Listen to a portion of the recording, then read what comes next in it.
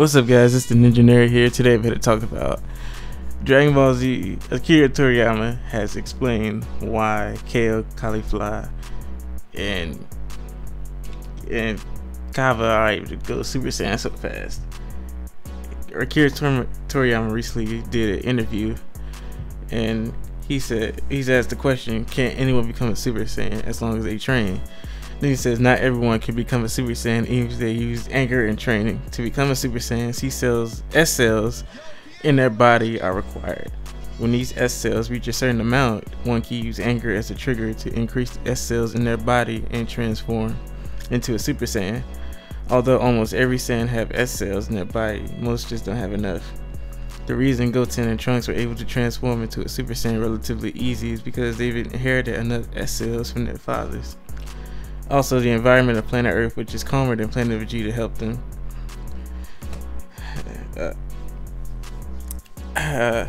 He then says how to increase these S cells, which are important to gain the Super Saiyan transformation.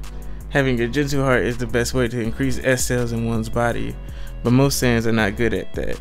That's why most Saiyans were not able to achieve the necessary S cells, resulting in Super Saiyans not appearing for a long time, becoming a lost legend.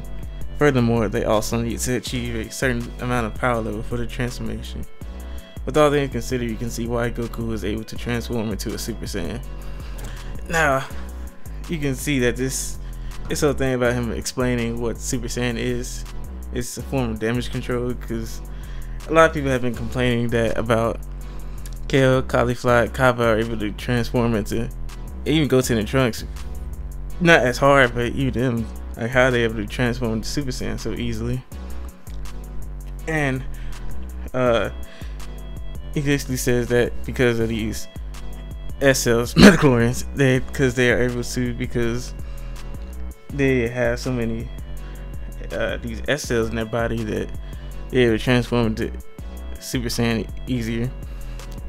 Now, and because Earth's environment is less harsh than planet Vegeta's, they're able to grow these S cells in front more faster than on planet Vegeta, when the Saiyans were under the Frieza's control, and the environment there is just a lot harsher than Earth, so they were able to transform into a Super Saiyan.